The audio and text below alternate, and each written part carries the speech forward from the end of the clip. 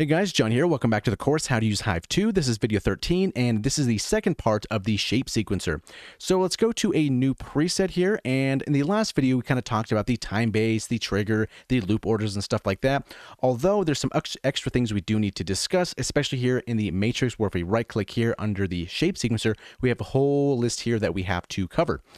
So let's grab the shape sequence A and bring this onto the cutoff, reduce our cutoff just a little bit like that, and give it some depth. And let's look at the shape A in the scope. So we have something like that. Now for this shape A, we have these two spots here selected, so 1 and 2. So for now, let's just remove the second one. So we just have a saw wave, and let's click the saw wave to take a look at this. Okay, so if we go down here to the matrix and right click here and go to shape sequencer, the first thing we have is rate A. So if we select rate A, and let's select for the modulation source, or what we're going to be using to modulate this with, let's select the mod wheel and drag it down over here. Let's turn this depth knob all the way to the left, and let's take a look and let's see what happens. So we have this basic shape here.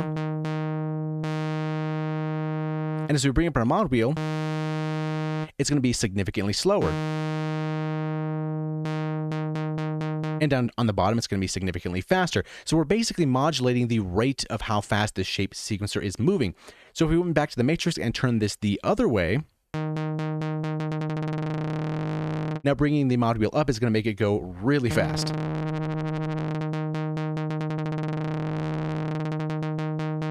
So that one's generally pretty easy to understand here. So we have the rate for A, B, C, and D, and that goes for all these shapes here, A, B, C, and D. So we don't need to cover B, C, and D in this case because it just does the same thing with the different shapes. So moving on from here, the next thing that we need to talk about is this left value A. So for this case, let's go back to a new preset to start fresh scan, drag shape A to the cutoff, and do the same thing, and give it some depth here like that. So we have something like this. Okay, so basically we go to this list and we go to shape sequencer, and then we see this left value in the parentheses is going to be A. So basically what this is telling us is that we are going to be modulating the left value of A. So if we go to this first shape, and this little left flag here is basically like we're going to be modulating this moving up and down, and so on and so forth. So if we want to kind of simulate that, let's grab the mod wheel again and drag it here where it says none, and let's turn this to the left and let's take a listen. It's acting as normal.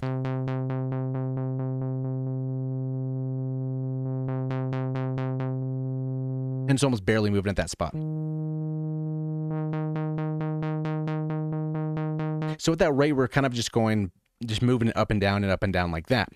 So now that that's covered, it gets a little bit more involved here because now we have a couple other things. We have right value for B, and that's going to be basically using the shape B. So this next one down over here, if we put a spot over here, and then we actually took this off the cutoff here, let's double click this and remove the depth and do the same thing with B and kind of add that here.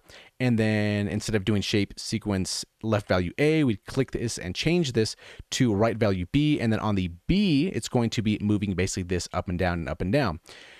And so on and so forth. So it's going to get a little bit confusing. So take a deep breath. We have curve, which is basically when we're clicking and dragging, kind of changing this tension. It's going to be modulating this type of movement. And then the last one here is going to be the ratchet, which is going to be when we move our scroll wheel up here and kind of increase the shapes that we have here. So now that that all makes sense, that's going to be the stuff that we're modulating, right? So the left side is going to be this, the right side is going to be that, the curve is going to be this tension on the shapes here, and then the ratchet is going to be the last one. So back to a new preset, here's where it kind of gets strange. So in the manual, they did have to simplify things a little bit, so there's not all these crazy targets and modulation stuff going on. So there was some compromises that had to be made.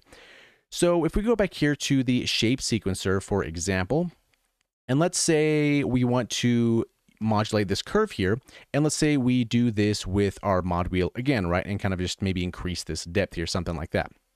And let's grab shape A onto the cutoff, something kind of like this, and give it some depth.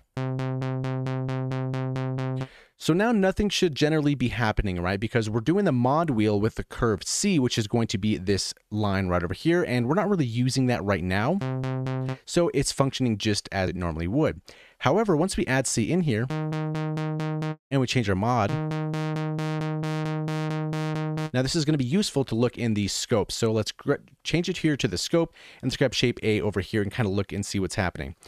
So let's freeze this here. So what exactly is happening? So we saw initially before that it was basically just a straight saw wave, but now we see this curve here.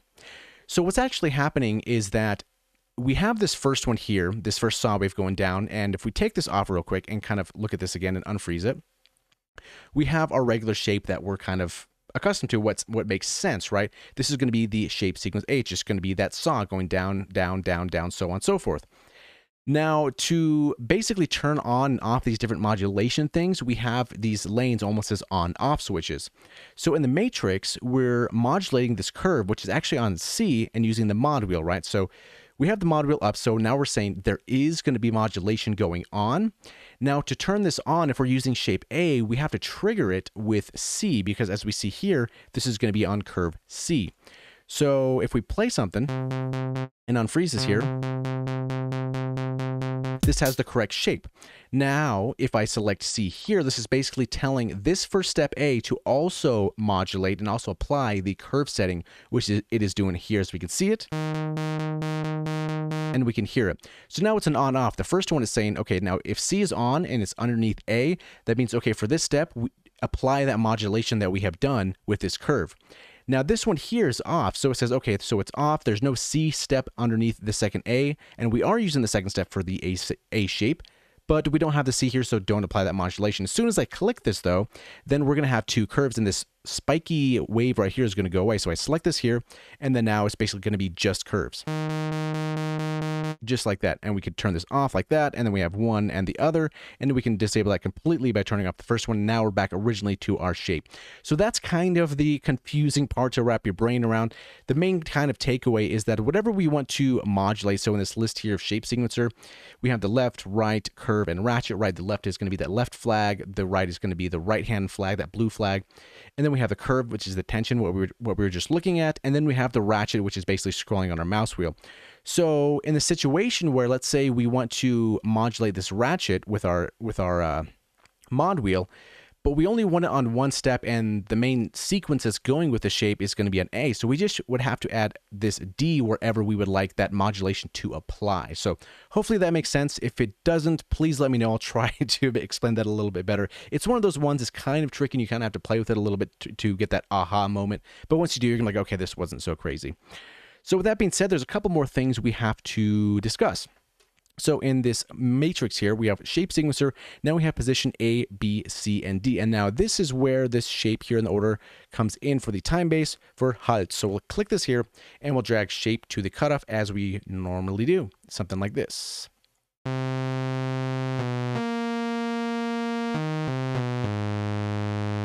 And if we drag this to the scope here, we can see it's not really doing anything. It's basically stopped. So what's this is basically doing, it's allowing us to use another external source to modulate in between these shapes. So let's take off B, C, and all these other ones, and just look at this first A here, and let's give it some more of these steps here. So now we have 4 of these same steps.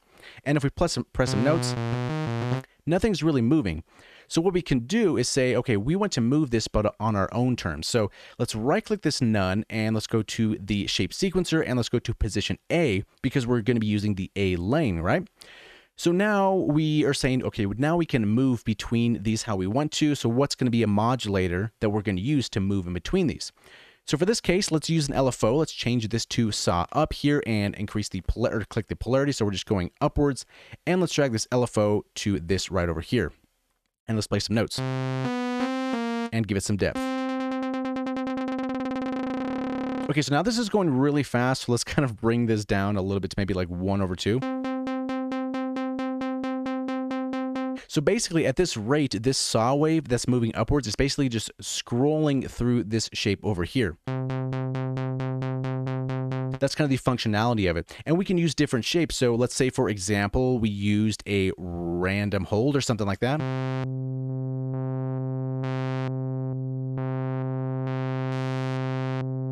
So now we're basically modulating this with a random, which we can do in different ways, but I kind of just wanted to show you that this modulation, this LFO shape, is basically moving its way through this. And there's cool things that we can do as well. So let's say we do a sine wave or something like that. And we can really increase the rate if we want to. So like 0.1 and increase this rate.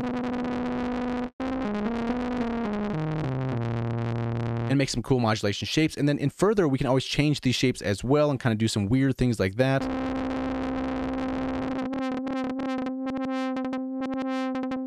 And if we slow this down enough, you can kind of see the sine wave shape is kind of just going back and forth and back and forth.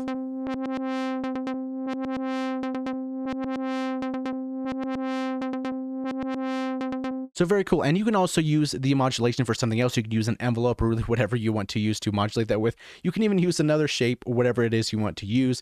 But it's definitely a cool concept, and that's kind of why we needed a little extra video to talk about these things, because they're a little bit more involved as far as the main usage of that here. So looking back at this list, this should now hopefully make all sense now and open up some creative possibilities. So hopefully you learned something. Thank you so much for watching, and we'll see you in the next video.